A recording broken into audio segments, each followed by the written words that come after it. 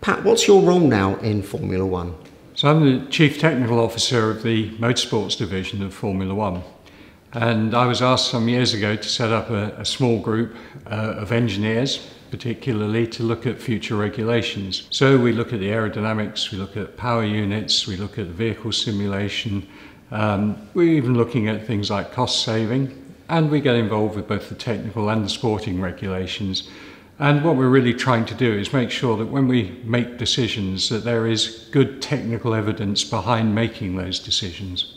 So you work under Ross Brawn. How do you work together? How do you set your objectives?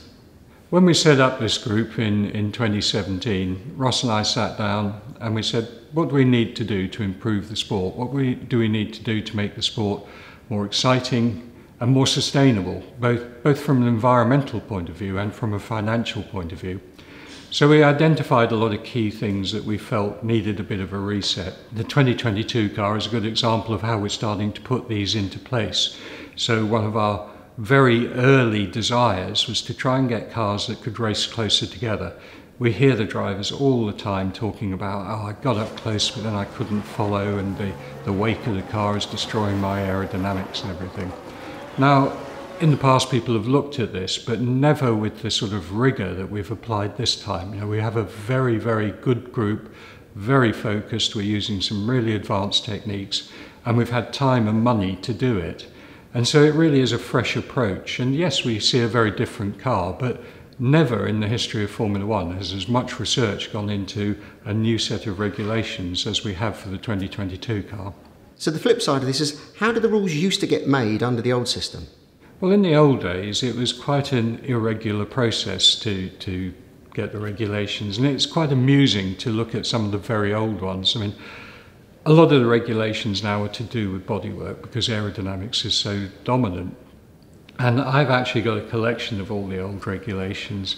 And in the old days, they used to call it coachwork, which I think is a lovely word. But the rules governing the coachwork were just a couple of paragraphs. You know, they really gave some maximum dimensions, and there was an awful lot of freedom. Of course, that freedom was exploited. The performance of the cars just continued to increase to a point where, you know, they really weren't suitable for the sort of circuits that we have to race on. So you get more and more regulation to start to control things. And yes, they are complex now, but we've got a good sport right now. So yes, it's a challenge to the engineers. There are certain areas where you don't have much freedom, but there are plenty of areas where you can innovate, where you can get your performance differentials, and where you can, you know, use your intellect to actually win races. So you've effectively gone from poacher to gamekeeper. How do you understand where the loopholes are in the regulations that you've written yourself?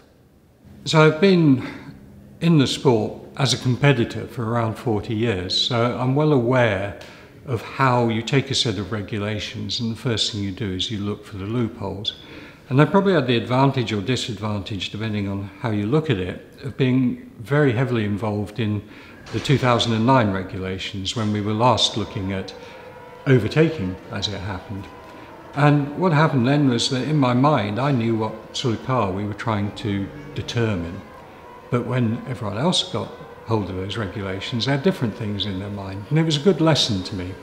So when we did the 2022 car, we allowed ourselves time to go from our sort of research heads to our competitors' heads.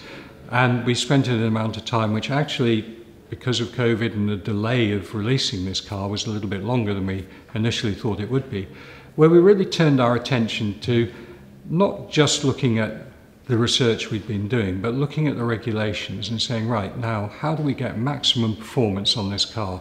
What are we going to do? And having done it, what has it done to the wake of the car? And it's a really good exercise because what it allowed us to do was to free up certain areas of the car where we had been really quite rigid in how we were applying, quite formulaic how we were applying the regulations. And we saw that there were certain areas where you could add performance and it really wasn't affecting the overtaking. And we want to give that performance differential to the team, so we were happy to open up. So it's been a very good process in that respect. The last time a set of regulations were set out with some wind tunnel testing was the 2009 regulations with the Overtaking working group, which you were a part of. That worked well, but it wasn't followed up. Will that change now? Yeah, absolutely. I'm not naive enough to think that the figures that we have achieved and measured in the wind tunnel, measured in CFD, which really are incredible, I'm not naive enough to believe that they will be exactly like that when the teams get hold of them and they interpret the regulations. But because we made the following car performance so much better than the current cars, that even if it gets degraded a little bit by the teams, we will still have a much, much better product. So I'm really confident that even with the really diverse sort of interpretations that we're going to see next year, we'll still have a car that is much, much better for the drivers than the current car. So how will you keep up with the teams with the changes that they're making? Well, I think the first thing we're going to do is we're going to study the 2022 cars quite intensely when they come out. As I said, I don't expect them to look exactly like the car that we're sitting next to now. This was our prototype, this is what we've developed. But the regulations do give some freedom, and we will see different shapes in different parts of the car. We will probably see someone who's had a really good idea that we haven't thought of. You know, I've got a very small team. I'm competing against well over 1,000 very, very good engineers in the 10 teams.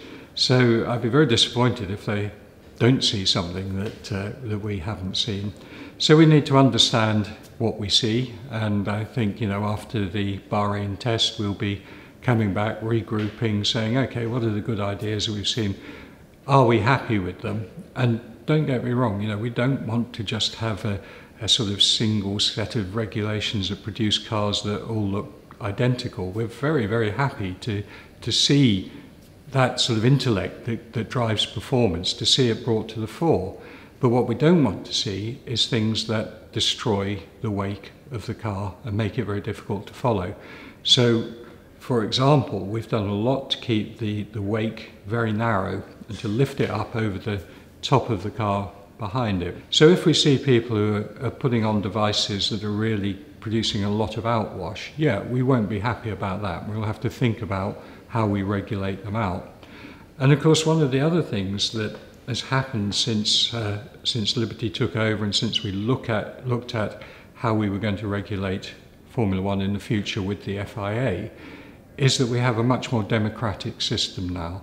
We have a voting system where we no longer are at the behest of one team objecting to something. So we can make these changes, and we can make them in a very democratic and sensible way. Will you make changes on the fly during the season? No, absolutely not. That would not be a good thing to do. Changes can be made on the fly for safety, and that's the way it should be, but they should not be made for any other reason. It's this sort of doing things very rapidly and shooting from the hip without getting the evidence behind it that I think has detracted from the cars at the moment. So we can't do it, and we wouldn't want to do it. If we see something, we'll investigate it, and then we'll decide what to do when we have the evidence. So that's the 2022 car. Looking ahead, what's the big picture? What are the objectives that you've got working in Formula One? Well, the big picture is to attract fans. You know, the big picture is to have a sport that is the most spectacular sport on the planet. I believe we have that already, or at least, you know, one of the sort of top three. But we need to make sure that we keep that up. So that's the biggest picture, is doing something that our fans want. But at the same time, we've got to look at all our other responsibilities. So sustainability is right up there on our list, and we're working at the moment, as I hope everyone knows, on advanced sustainable fuels, looking at much more efficient cars, looking at getting the costs down of competing so it becomes a closer series, the cars race more evenly. So there are lots of things to do. This is certainly not the end. This is just the beginning.